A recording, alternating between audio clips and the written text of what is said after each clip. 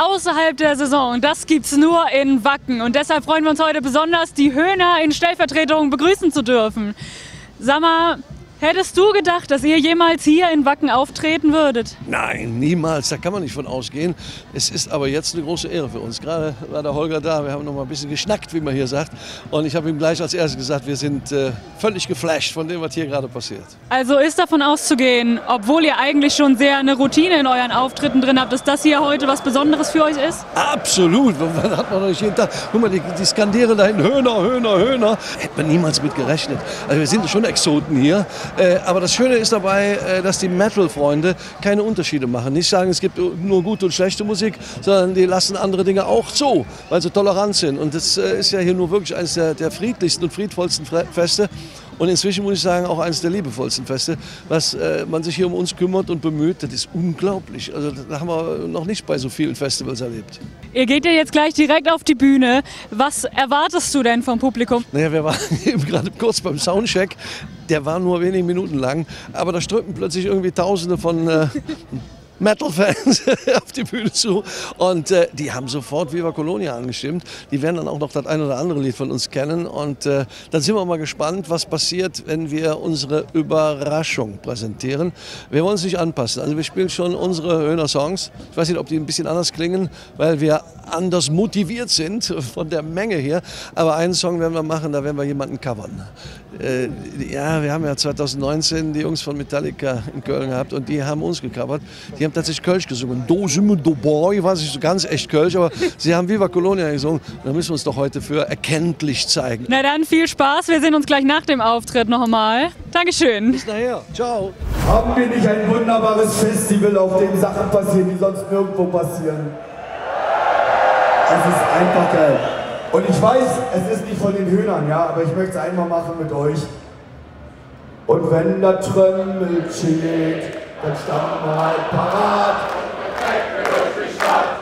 Und jeder hätte gesagt, Gölle, Allah, Allah, Gölle, Allah. Es ist 11:11. Hier sind die Höhner. Vorne auf der Bühne frei. Wacken! Jetzt geht's los. Wir sind nicht mehr aufzuhalten. Jetzt geht's los. Wir spielen die Musik. Jetzt geht's los. Wir sind nicht mehr abzuschalten. Jetzt geht's los. Wir spielen die Musik.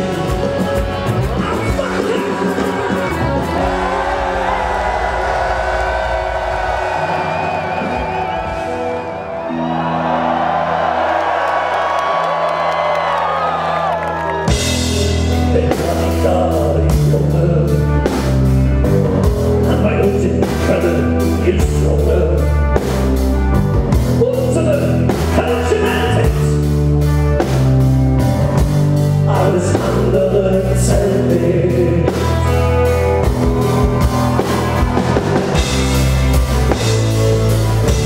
Viva Colonia, Viva Metallica, du bist Viva.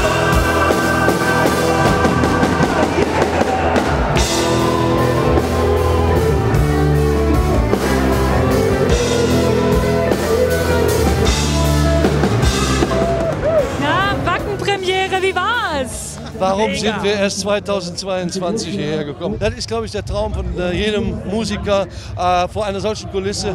Und die waren ja total textsicher. Also Norddeutschland singt plötzlich Kölsch, was wollen wir denn mehr? Und es war eine großartige Party. Ich glaube, das war das Entscheidende. Und ich freue mich am meisten darüber, du musst jetzt in die Kamera gucken, dass du eine Pappnase auf deiner Nase hast. Du hörst ja bald auf. War das ein geiles Setting für eins der letzten Konzerte? Also seit gut einem Jahr bin ich dabei aufzuhören. Heute habe ich zum ersten Mal angefangen, darüber nachzudenken, ob die Entscheidung richtig war. Nein, keine Angst.